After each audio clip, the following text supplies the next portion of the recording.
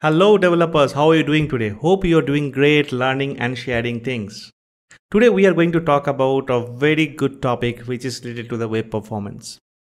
No one wants to do things with delay, neither you as a developer nor your customers or users. Everybody wants the things to get loaded faster. They want to move from one page to another page much faster way. There are various ways to take care of that in web development. We are going to talk about one such way today. Hey, this is Tapas. This is your teacher. I keep teaching you JavaScript, React, full stack, content creation, blogging, open source on my YouTube channel. So if you have not subscribed to this channel yet, please go ahead and press the subscribe button. I hope you like my content. I hope you learn something conceptually, you learn something fundamentally. All right, so coming back to the topic today, we are going to talk about code splitting. We are going to learn about code splitting, what code splitting is about, and how does it help. Today's video is not going to touch base much code, though we are talking about code splitting. I want to keep it conceptually as a short video so that next time when I'm introducing you to the code using dynamic imports, using lazy thing on React, using Suspense, so that you understand that under the hood, at the background, code splitting is happening. And this is what code splitting is about. All right, so without any further delay, let's get started. Before you get started with code splitting, let us understand what is source code and bundling means. So there is a term in programming language or programming software engineering is called bundling. So let's understand what exactly bundling means, because code splitting has a lot of things to do with bundling. Okay. Now, when you are writing source code, you will be writing source code in various ways. You will be having some JavaScript files in your web application. You will be having some CSS files. You might be having some TypeScript files. So you have a bunch of files which are also kind of linked with each other. In some TypeScript file, you would have used some CSS, some JavaScript file, you would have used some CSS. In some TSX file, you would have called one JavaScript, or there is an external NPM maybe, which is having bunch of JavaScript, maybe bunch of CSS, which you are consuming and using in your web application. Fine. So if I go open your source code repository of your project, I'll be most likely to we'll find that some JavaScript file, some CSS file, some TypeScript file, some HTML file, something is there, over there. Now, when things come and gets rendered on the browser, on the end web browser, which your customer sees, your user sees, they are not going to see this individual JavaScript file. They are not going to see this individual CSS file. They're not going to see this individual TypeScript file. What they're going to see, they're going to see a combination of this as a functionality that is rendering on the web page.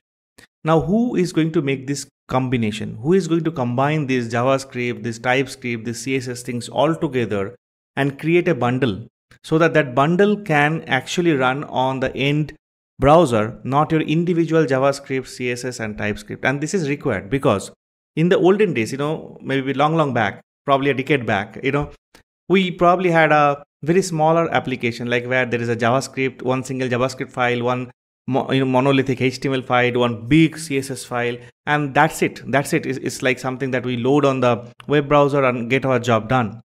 But today we have learned to do things in a modular way. We know, okay, there is a home page, so this is home page related files. We know there is an about page, this is about page related file. There's a registration page, this is a registration page related file. So we know to categorize things and make them modular. And as we know to make them modular, of course, we have the demand of creating more JavaScript file, more CSS file, more HTML file, more TypeScript file, and so on. But at the end, when everything is coming together and running on your browser, it has to run as a bundle. It has to be a combination of every module that you're creating and has to run over there. That's where we have something called bundler. Okay, that's why we have something called bundler. What bundler does? The bundler bundle all your JavaScript, all your CSS together and put a combined output of all these things, a combined JavaScript file and a combined CSS file. And this combined JavaScript file, combined CSS file, or a combined HTML file, whatever it is, that's what gets loaded on the browser. And that's where customers start interacting with your entire application. So at a code base, there might be separate modules and things like that. But at the end, when it is coming on the browser, it is actually a combination of everything. Now, what are these bundler? I'm sure that you would have heard some of the names. Some of the names are Webpack, you have, Browserify, you have Rollup, you have Parcel, things like that already exist. Very popular ones, the bundler, which actually help you to create a bundle. That bundle gets shipped and run on the browser. Okay, so this is about the source code and bundling. Now, as we know that there is a bundle, and if you imagine that if your application grows in size, you are using more number of external libraries, NPMs, you are using more number of code because you are adding features. So what is going to happen? At the end, the bundler is going to output the massive JavaScript, combined JavaScript, a massive combined CSS file. And when the JavaScript file and the CSS file, the size grows, what happens? When the size grows, your browser will take that longer to download that file and render your application. Okay, why are we talking about download? Okay, come out of localhost, guys. At the end of it, you will be putting this JavaScript file and CSS file somewhere on some server, either on somewhere in the cloud or on CDN, somewhere you will be putting it, right, on some server. And your client might be sitting somewhere, other side of the country or other side of the continent. And when they hit the URL, you will be downloading this bundle, this JavaScript and CSS bundle, all the way through the where, and you will be actually downloading on the customers or the user's browser. And the time is going to take is all depends on what is the size, what is the latency, what is the speed of the internet the client is having, based on many factors, that it might be very fast or it might be very delayed. But one of the factor for sure is the size of this bundle. If the size of the bundle is MBs, is too big and things like that, is going to take much more time. So what will happen when your client is trying to access this? They are going to see something like this. It's probably loading, and one fine time, finally your page appears. And you don't want this to happen, because you as a user, if you go to Amazon, if you go to any other retail site and trying to do this, you will be hating it, right? You don't like waiting. So you, as your customer, they won't like waiting. So that's why we can do something to improve this as a performance. And that's where we are going to talk about something called code splitting as a conceptual point today. So understand this as a conceptual point. We are going to get started with some coding to understand like how we can do code splitting with code, and we'll be seeing live application, we'll be building live application with and without code splitting, and see the advantages of it in the upcoming video. Okay, so now the concept is the king. So we have to understand the concept first. So we have the bundle.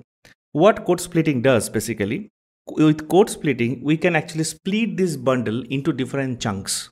Okay, think about this, right? You have a platter full of food, maybe sweets, in somewhere, and you cannot really eat all the sweets all alone, right? At one point of time. So what you will be doing is like, now you feel like eating some sweets, you will pick up, eat it, store the sweet somewhere, and again in some point of time, after some point of time, sweet or pizza, whatever, again you feel like taking it, you again eat it and again pull it somewhere. So you on demand, you can actually fetch your food. Similarly, on demand, you can fetch the pages, the content of the pages that is required from this bundle, and only show that to your customer, only pull that for your customers. So it means that your code base is not reducing, code base is still same, but what you are loading on your customer space, what you are loading on your user's browser, that is what is changing, right? So with code splitting, we can decide on which entry point, we can decide logically where we want to split the code in such a way, the bundle in such a way, okay, in this case, not the actual source code, by the way,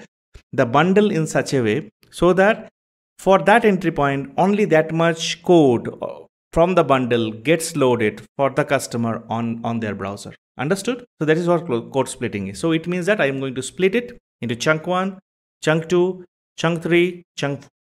All right. Now I can say is like, okay, when the home page gets loaded, let's load it from the chunk 1. Okay. If customer moves to another page, let's load it from the chunk 2. If customer goes to another page, from chunk 3. If customer goes to another page, from chunk 4. So if you are seeing that in the previous example, when we saw, we were loading the entire bundle on the customer's web browser at once, and we are incurring delay because there are a lot of things. You have the home page, you have the blogging page, you have side hustles page, you have growth page, and customers are not seeing 3 out of 4 pages. They are just seeing the first front page, but you're still loading the code for it unnecessary on the browser. You're putting an unnecessary load. Instead of that, what you can do now, you can actually split this bundle into different chunks, and logically you split it. That is up to us as a developer to decide how do I going to split it. I'm going to teach you that in the next video. And now based on that, you load the chunk, and from the chunk, customer is getting their web page. they are not actually loading all other chunks because they are not requiring it. Now, once they move it in parallel, they can load other chunk and they can actually make it ready and go to the next page. That's what we have seen in this particular thing. So if I just go back again, so from chunk 1, the first page, it's not loaded the chunk 2, chunk 3, chunk 4, chunk 5 or whatever it is. When it goes to the next, maybe the next route it's going to load my blog page, then going to load my side hustles page, load my growth page, and so on. So that's the main concept about code splitting, and I hope that you understood the concept well. If you have got the concept well, it will be very easy for to now understand how dynamic import works. I keep saying, concept is ahead of syntax.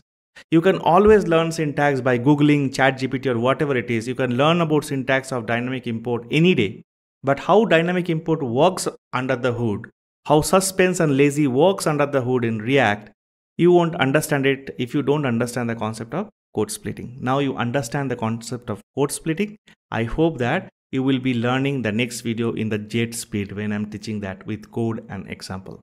Until then, take a great care of yourself. It was a short video. I hope you like it. And if you liked it, please like this video, please share it. And if you have not subscribed, please subscribe. And if you have any questions, please type your question in the comment section. I'll be answering them. Thank you.